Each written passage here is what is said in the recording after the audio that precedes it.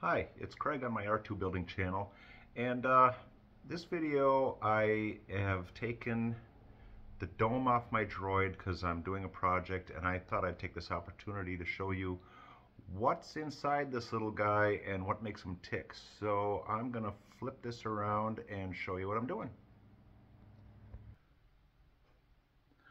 So I took the dome off because I'm in the middle of a little project here. I had got my hands on one of these little LED tape light things with the remote, so I could put that inside them and, you know, do some colorful little things where I could, actually my plan was here to put this on the back side of the remote so I can control the lights inside of it. The droid dome, plexiglass clear dome, does have a plexiglass floor on the underside, so the light will shine up, and I thought that might be a cool effect. I'm in the midst of installing this. I got a 12-volt USB adapter, so I'm going to wire that into the dome light switch. So once he's up, I've got that USB adapter powered up, and I can use the remote to change the lights in here. And since I had them apart, I thought I would show what makes this little guy tick.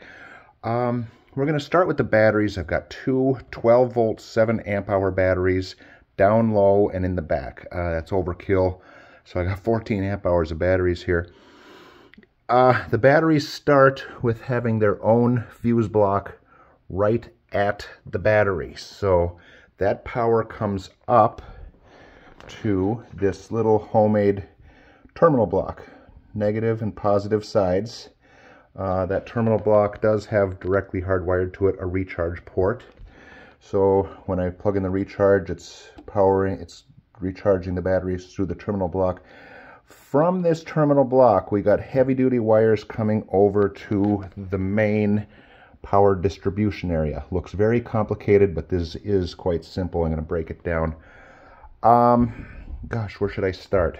We got power coming over here to two switches. This powers up the droid control systems over here. This switch just puts power to the dome.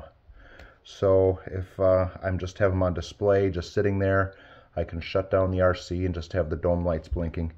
So over here we have yet another fuse block. There's 4 fuses in here. They're labeled dome rotation, foot drive, and 232. The 232, there's a servo right here. This servo operates these 2 micro switches. 2 of them together makes a dual pole, dual throw switch, which is a forward reverse switch. And that controls the 232. There is the RC receiver. That RC receiver not only powers that servo, it powers a servo up in the front for the sound box and the power trunk release that flips the front panels open, and I'll show you that in a minute. There are 2 boards in here. Boy, this is going to be really hard to get in here to show you this. But there are 2 boards in here. That's my speed controller board for the foot drives. I don't know, I think that is one of the robot power boards. And then above that, and it's really hard to see it, is right where my finger is it's covered in like a white shrink wrap. It is just a single speed controller for the dome, and that rotates my Pitman. There it is. Pitman motor is mounted on a hinge, and it is spring loaded. So when I put the dome on, this is spring loaded to ride on the inside of the dome to turn the dome left and right. Let's see. From there is my power trunk solenoid going to these strings. This is so ridiculously stupid and cheap, but these strings pretty much just operate. It pulls on this and it linkages to this other door over here, and same thing over here. It pulls on this string and it linkages and operates 2 doors. I'm going to swing around to the front to show you that. So every time I hit that, it's popping open and popping open. Here is the stereo headphone jack for the slip ring power into the dome. I've got a stereo headphone plug that plugs into there. There's a high arc that attaches to the dome. It's not even centered. It's off center, but it doesn't matter. If you have a coaxial cable, rigid, it works for slip ring power. Let me power this guy up, and let's see here. We're gonna bring this droid. Okay, we've just powered up our RC system. So also, like right here, if I take this joystick and move it left and right, I'm spinning that Pitman motor to rotate the dome.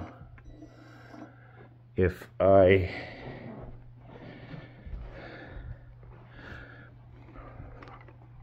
push it forward, I'm turning that servo to hit a little momentary switch for that power trunk release. Then, if I pull this lever downward, I'm hitting that servo for the sound box, which is in the front. I don't think we can see that. The servo's hitting that button right down in there. 232. This is, let's flip the switch. Okay, so this is completely different from anything I've ever done before. This right here is a power seat slide from a General Motors vehicle.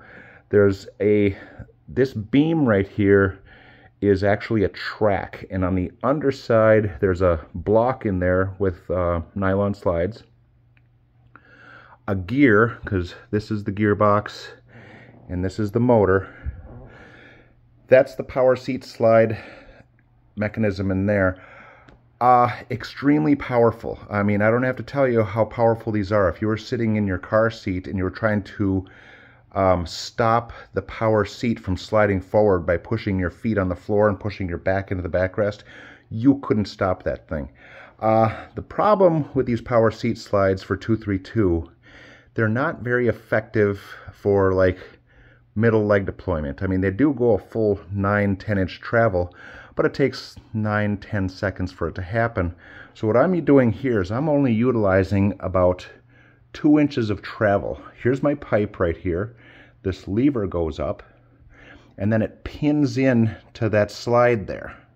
So if I flip the 232 again, you might be able to see that sliding back and forcing that lever. So about 2 inches of travel, 2 seconds. And what it's also doing here is I've got that bicycle seat clamp on there.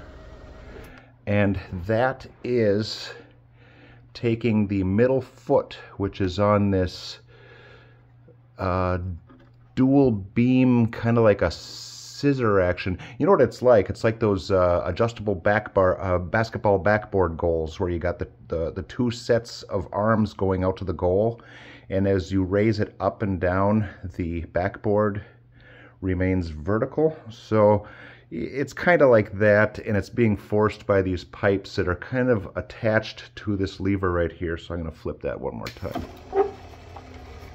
So that's dropping the middle foot. I wouldn't recommend doing one motor for 2 functions on a full-size droid, because the problem with this is he's not very stable in 3-legged mode.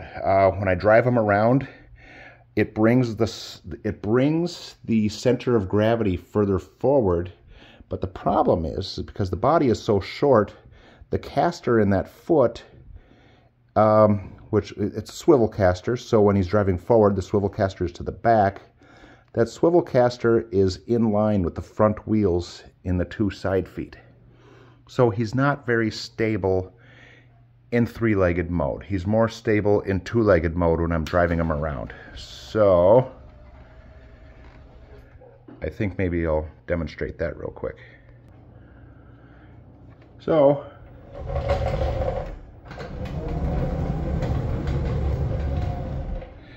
that is on a single stick drive here. So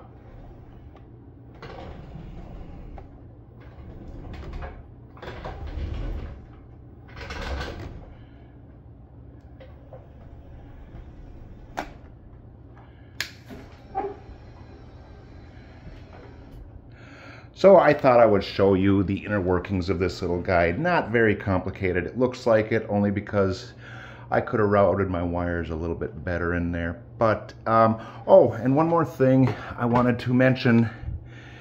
So my single speed controller for the dome, I believe this one I cut into the shrink wrap to engage the battery eliminator circuit. I only did it on one of these 2 speed controllers. So the RC receiver is being powered by the speed controller. I do not need a battery pack for that RC receiver. So that is my video. I think that's about all I need to show on that one because there isn't any more to show. He's quite simple. So this is Craig on my R2 Builders channel. I hope you enjoyed this video, and if you did, give me a like or possibly subscribe. Catch you later.